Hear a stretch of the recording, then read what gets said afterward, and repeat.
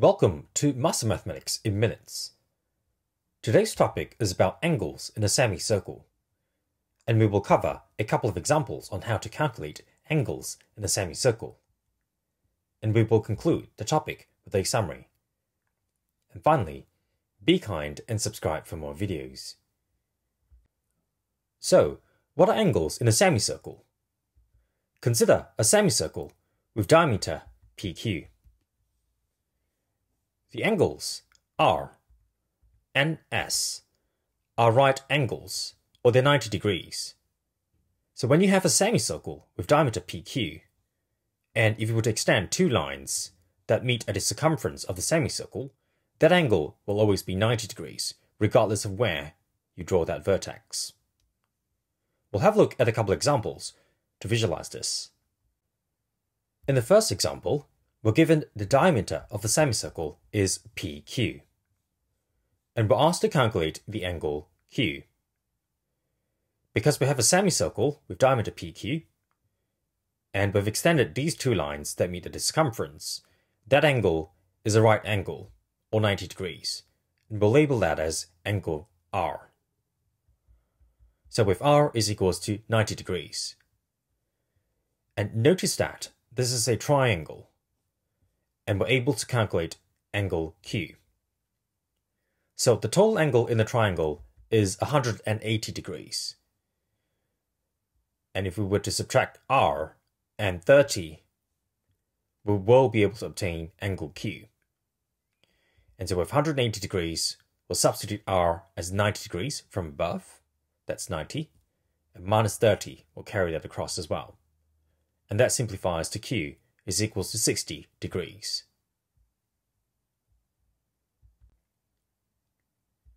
In the second example, we're given the center of the circle is O, and we're asked to calculate angle X. So we know that this is a diameter that separates the circle into a semicircle. And because we've extended this line and this line that meets at the circumference, that angle is a right angle, or 90 degrees, and we will label that as A. And so, if we're able to find this angle, we'll call that B, we will be able to calculate angle X, because it makes up a triangle. So, the solution is, with A is equals to 90 degrees, because we have two lines that meet at the circumference of a semicircle, and we have angle B as an angle on a straight line, and the total angle on the straight line is 180 degrees, and we'll subtract 125 degrees, which is that angle there, and that gives us 55 degrees. So we now have A and B in this triangle. We're able to calculate angle X. So angle X is 180 degrees, because that's the total angle in the triangle, and we will subtract A and B. We'll copy the 180 degree across. A is 90 from above, and B is 55 from above. So we'll subtract 90 and subtract 55, and that gives us X is equals to 35 degrees. In a third example, we're given the center of the circle is O, and we're asked to calculate angle X. And once again, we have a diameter that separates a circle into a semicircle, and with two lines that, when extended, meets at the circumference, and so that is a right angle, or 90 degrees. And so, if we're able to calculate this angle, which we'll call that Y, we will be able to find angle X, because the sum of the angles in the triangle is 180 degrees. So, we know that A is 90 degrees from before, and notice that these two lines are parallel lines, and we have a Z or Z shaped that make up the alternate angles. So we have Y as equals to 36 degrees from the alternate angles. And with A, and we also have Y, we're able to solve for X now.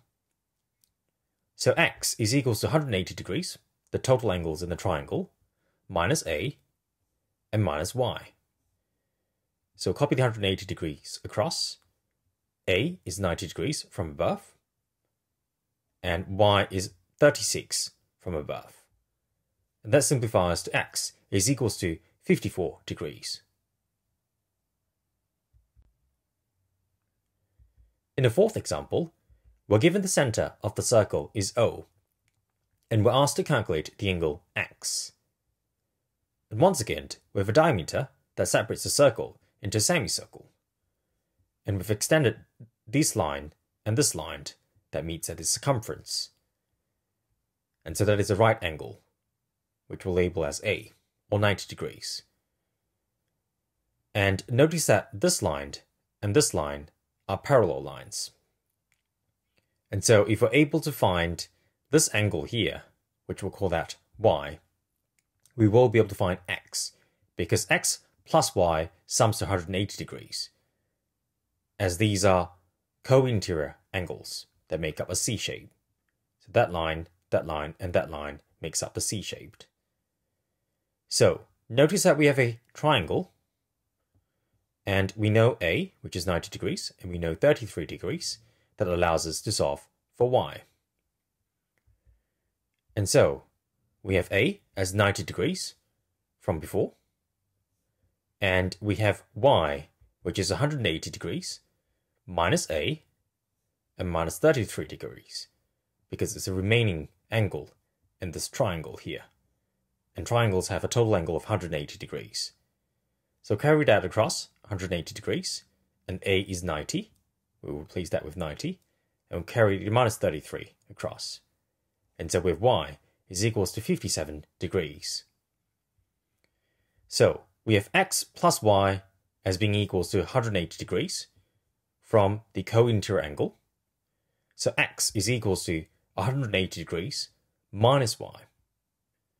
We'll copy the 180 degree across, and Y is 57 from above, and X is equals to 123 degrees.